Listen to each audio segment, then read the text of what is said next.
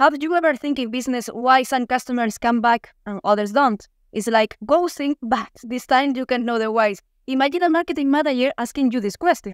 This KPI is called retention rate. And in this video, we'll analyze the reasons why it is low or high, depending on the case, and the tech process to obtain that information, all using Power Platform and artificial intelligence. Hi, my name is Sarah, and this is Wisdom.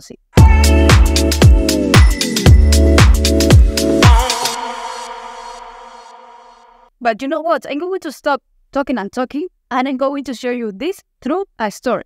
This is Alicia, passionate about Power Platform and Astronomy solutions. She describes herself as an eternal beta, with the maximum of everything can be improved, where she also takes advantage of any event to be updated, she says, when referring to adopting stickers to fill every last free space of her laptop. One day, while Alicia was watching a video tutorial titled Build Your First App with Power Apps in 30 minutes, John, remember John, knocked on the door worried. He had been reviewing the retention rate of the campaign when he noticed it had dropped, but he didn't know why. So Alicia set to work proposing the solution in two fundamental steps. The first step was thinking in a strategic way. So the first thing that she thought was how to get the client's quality data. Secondly, how to get that feeling from that data. And thirdly, how to get that insights. But we have Power Platform and artificial intelligence. So for the first item, she applied Power Virtual Agency. She created a chatbot for that.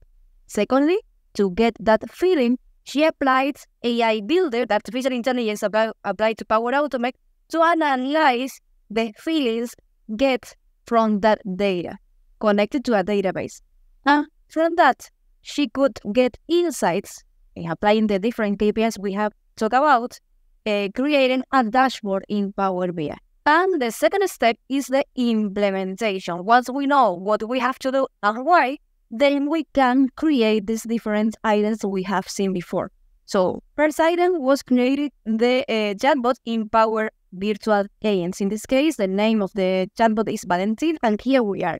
I'm not going to explain the different topics that are interconnected, but I'm going to show you how are they moving between each other. It's important to know that inside Power Virtual Agents, the time of charging lasts a little bit more than when you publish this chatbot in any website or application, okay? So let's begin.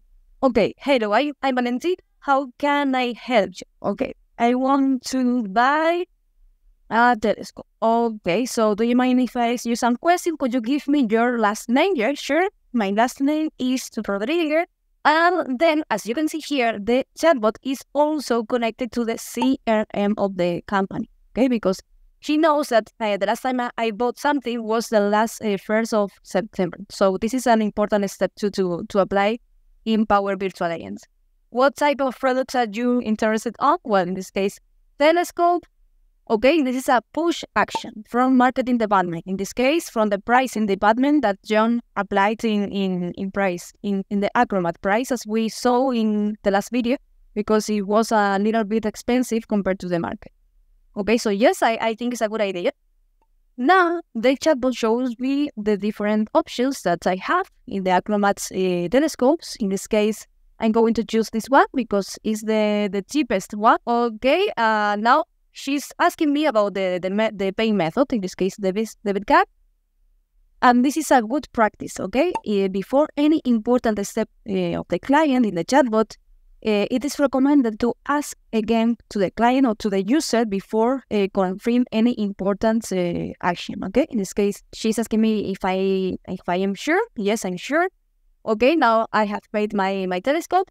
And now she's asking me through a gamification strategy. I'm going to talk about the gamification world in another video.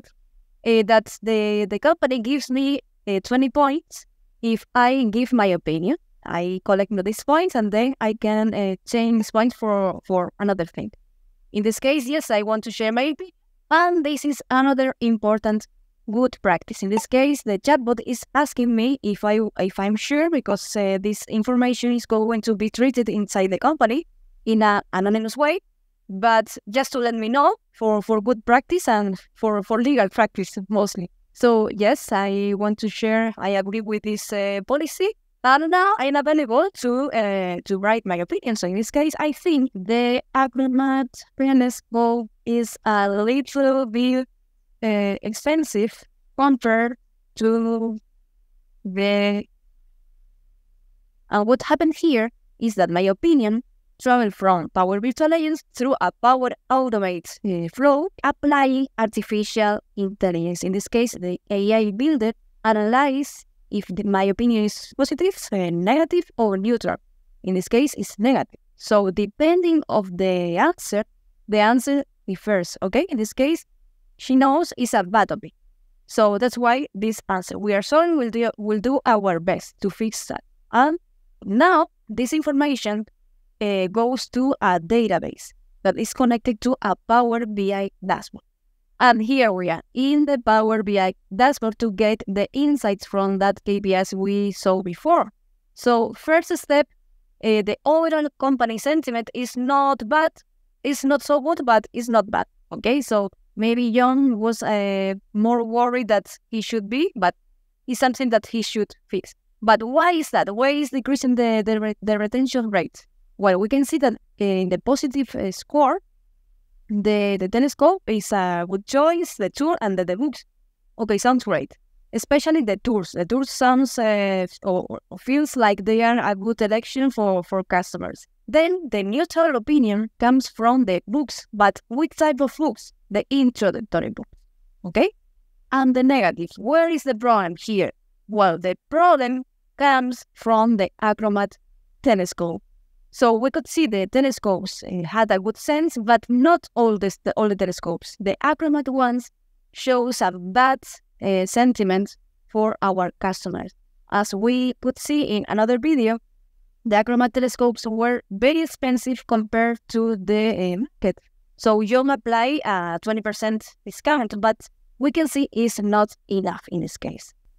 That's how John was able to face the reality that the promotion of Acromat telescopes really fell short. Of course, by the time the season ended, he needed to study how to increase the value of this product to thus exit the red ocean he had gotten into. But that, dear friends, will be another story. And that's all for now. I hope you enjoyed this content. If so, please like, share, comment, or subscribe to my channel, and I'll see you in my next video.